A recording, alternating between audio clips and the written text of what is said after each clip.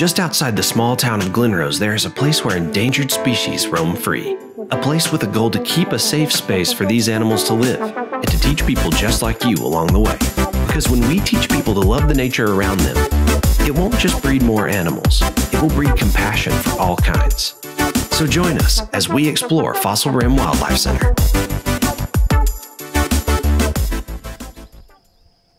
Welcome back, guys. So far we've given you a look at two species whose populations need help, but they aren't quite endangered either.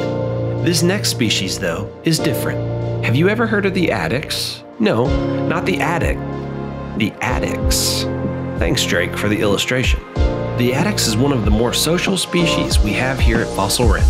They can routinely be seen chasing after cars if not given their food pellets, and they are also one of the more entertaining species to watch on property, whether it's getting that one itchy spot or interacting with other animals around them.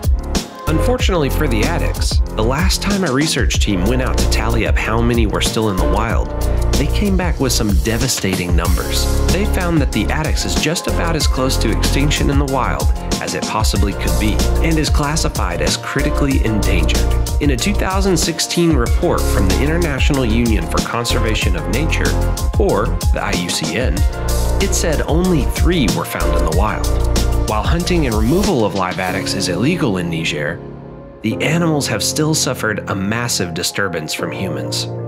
Okay, so we talked about the scary stuff for this species, but let's talk to one of our animal care staff about the cool features of the Addax. Take it away, Molly. So here at Fossil Rim we have 63 Addax. There are these guys behind us. This past spring we had 20 calves born.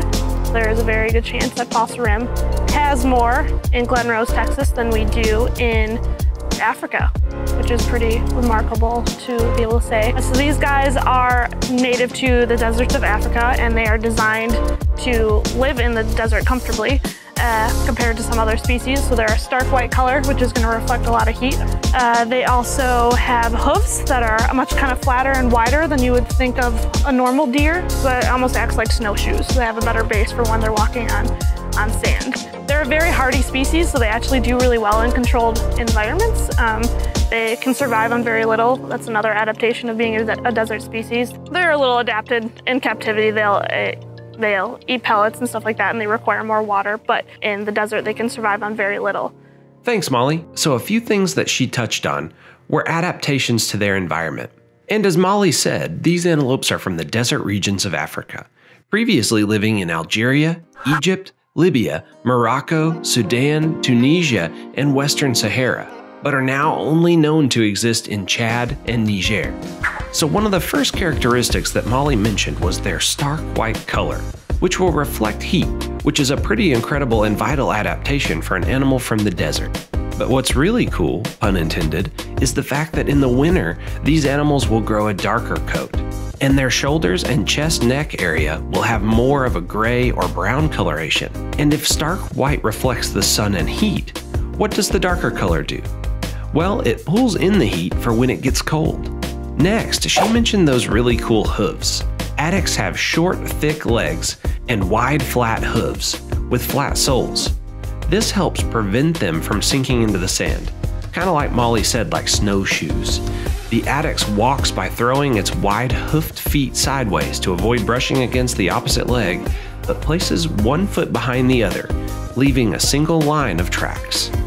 This animal runs in a flat gallop and appears stiff-kneed due to very little leg flexing while running.